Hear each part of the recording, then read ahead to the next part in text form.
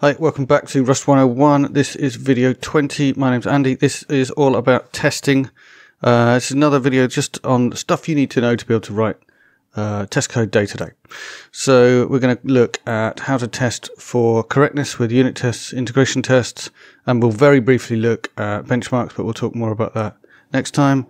So unit tests. Unit tests, as you may already know, are tests that check that code works, and normally they test like a small bit of code, like a unit of code. In Rust, when we talk about unit tests, we normally mean little tests that live right next to the code that you're writing. So quite often we put it in the actual same file of code as the code you're testing, but they can also live in a file like next to them if you prefer that. They often test like one function or like one kind of story of how to use this bit of code. And to run your tests in Rust, you just type cargo test, and that will run all your different types of tests, including your unit tests. And what normally happens is that cargo will swallow the output from your tests, like standard output and stuff, unless the test fails. If the test fails, it'll print it all out for you. So that's normally what you want, right? Like if the test passes, then you don't need to see what it printed out. But if it failed, you do.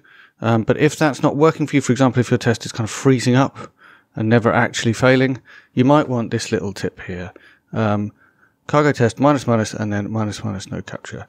So the reason for this minus minus, by the way, is actually something that is worth knowing, which is that the way this works, the way that your tests get run, is that cargo scans through all of your code, finds everything that is a test, which we'll see how that gets marked in a second, and then it builds them all into a separate executable file, which is built inside your target directory, just like if you built a main method or something like that. And then it runs it. So cargo test actually builds that executable file. Well, searches your code, finds the tests, builds the executable file, and then runs the test all in one. But if you want to pass arguments to the executable to say behave slightly differently from normal, this is how you need to do it. The minus minus says like stop passing things to cargo and start passing it to the underlying executable that you've created, and then minus minus no capture goes to that executable. So that's why that looks like that. Can be useful for other things as well.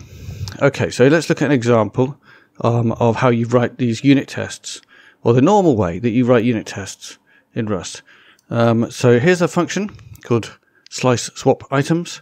Takes in a slice, takes two indices, a first and a second, and then we can see the implementation of the function here, but in a way it doesn't matter. Basically, we swap over the thing that's at the second index with the thing that's at the first index, like so. And then we're going to write some tests for it. So the way we write tests is we make a module, normally called test. Doesn't have to be called tests, by the way, but it's normally called tests. And then we set it so that it only compiles when cargo is in like test mode. So the way you do that is you do hash for one of these like compile time directives, and then kufug to say the configuration, like I guess the kind of world in which this should be compiled is the test world. So this has to be test. This word here has to be test, whereas this is just whatever name you choose to give this module, which is quite often tests. And then if you want to test stuff, you need to bring it in, because this is a separate module. If you remember the modules, in order to use code inside modules, you need to bring in the stuff that you're going to use. So in this case, we brought in this function, slice swap items. Quite often I do use super : star and bring in everything in the containing module. I don't know if that's bad style or not, but it works okay for me, basically, to say when I'm testing stuff, I want everything that's in this containing module. It's worth noting that because this module is inside this main module, you can use private stuff. So this is not a public function, this slice swap items, but you can still use it in here. So these unit tests can like slightly look into kind of the internals of your code. If you don't like having your tests right next to your code in the same file, you definitely don't have to. You can put this module somewhere else in a file next door called, I don't know, myslicetests.rs or something like that. It works the same, basically. If you have this kufug test on it to say only compile this, if we're in kind of test mode, and then you mark your tests with this hash test thing, this annotation, that's what tells Cargo this is a test, and therefore you need to run it when I say cargo test. And this kufg test is what tells it only compile it when you're in test mode. Okay, so what does the test look like? Well, it just looks like a function that takes no arguments, has this hash test before it, and then it just runs some code. So here we're making an array, and then we're calling the function that we're testing, and saying swap over the thing at index 1 with the thing at index 4, passing in a mutable slice of that array that we created. And then we have this assert eq. You also have just assert, which you might have seen already.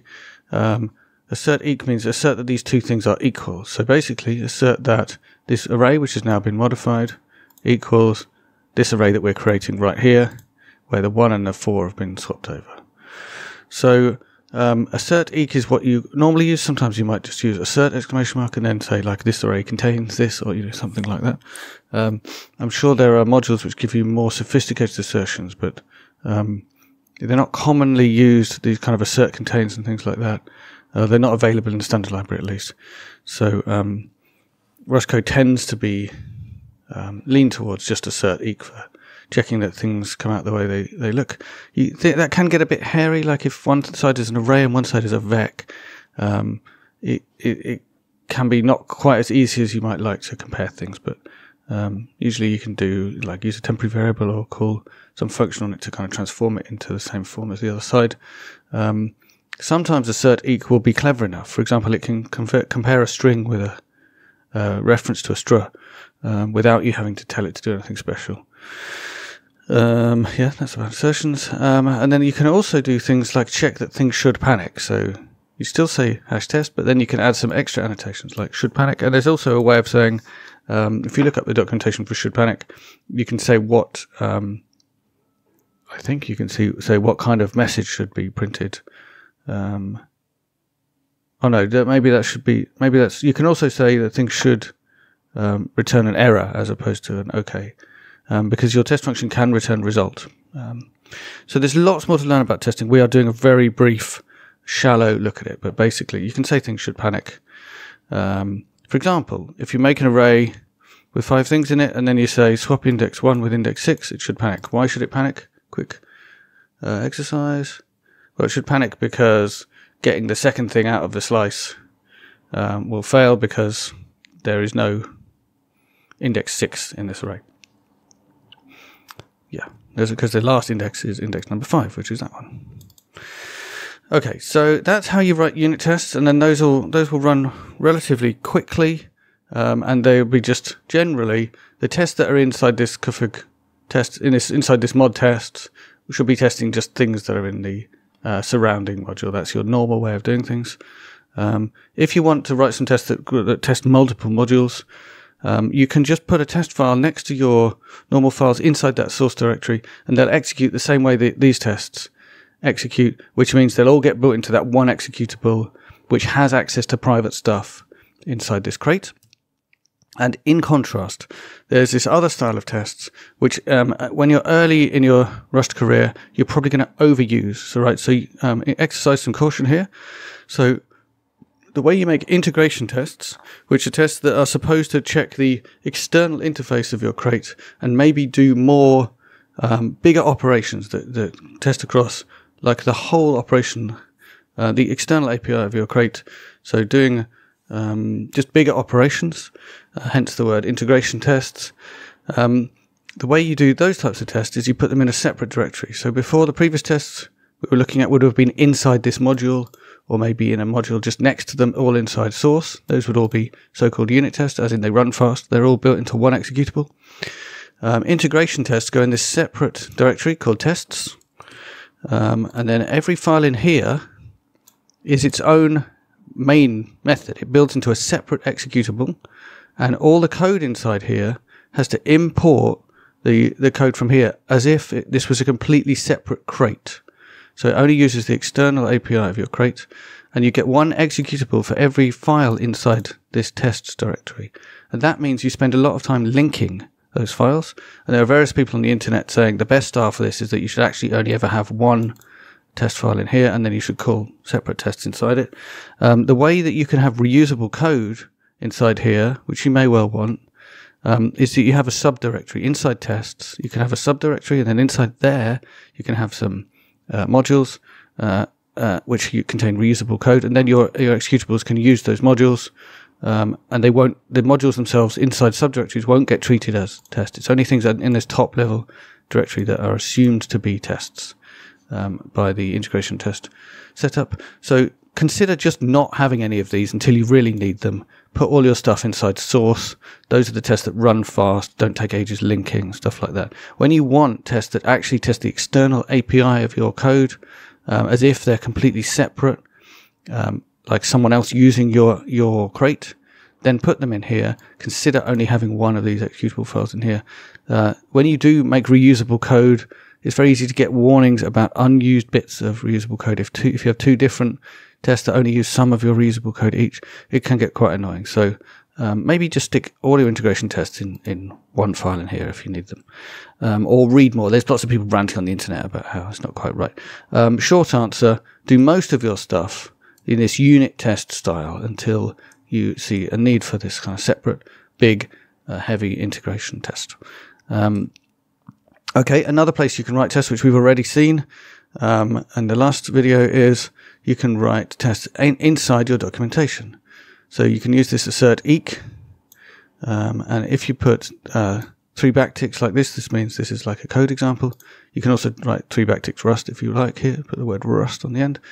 And then you can see inside, in the documentation that gets rendered into HTML, you won't see this line because it starts with a hash, but it's needed to actually make this thing work. So if you put examples in your code, and they don't compile, then cargo test will fail, right? So make sure they compile by putting in lines like this that actually import the stuff that's needed. Notice, by the way, this is like, again, treating this code as if it's completely outside your crate. So you need to bring in, you need to import stuff as if you're in a completely separate crate, because these doc tests get built into another separate executable. And again, by the way, can be a bit slow because they're linking. So you can look up the command line for running cargo test without running the doc tests, which do run by default. If you only want to run the doc tests, you can do cargo test -- doc like this, and this code will execute, and if it fails, it'll tell you.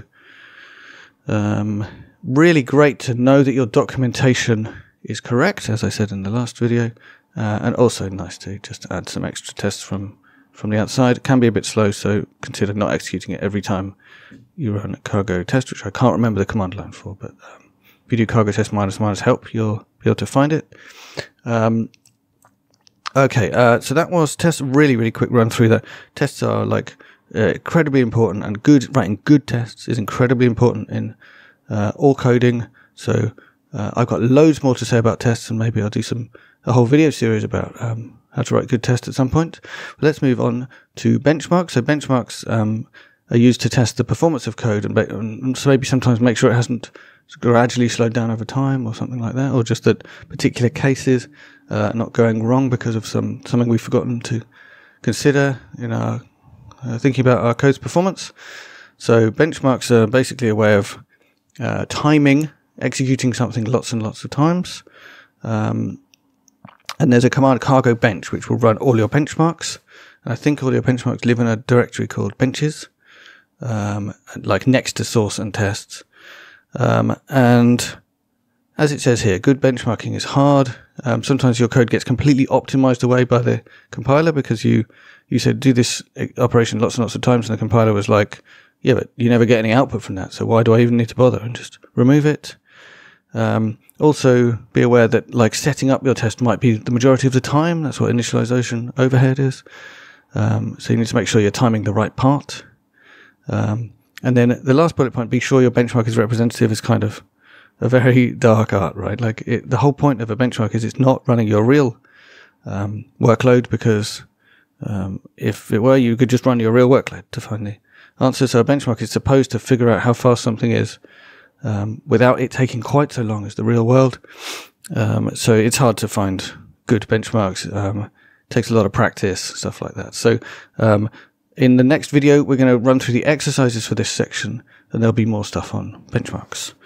Okay, so the last 3 videos have been just kind of like stuff you need to know to get your Rust code up and running. So how to create a new application or a library, how to use modules and workspaces to divide stuff up, how to make a good API or what a good API looks like. And we talked about this unsurprising, flexible, and obvious thing. Have a look back at the previous video for that. And then this time we looked at how to test and benchmark your code. So I hope you're having fun getting on with writing Rust code. We had some really tough and understanding how the language works, what traits are, stuff like that videos. Then we had a bit of a more relaxing time figuring out just how to set up your project, write tests, write nice APIs. Soon we're going to dive back into some of the even more advanced bits of the Rust language, which is hopefully going to be a lot of fun. But next video, we're going to be running through some exercises based on that stuff we've learned recently. Make sure you subscribe to these videos. Check out all my other videos on Diode Zone or on YouTube, and see you next time.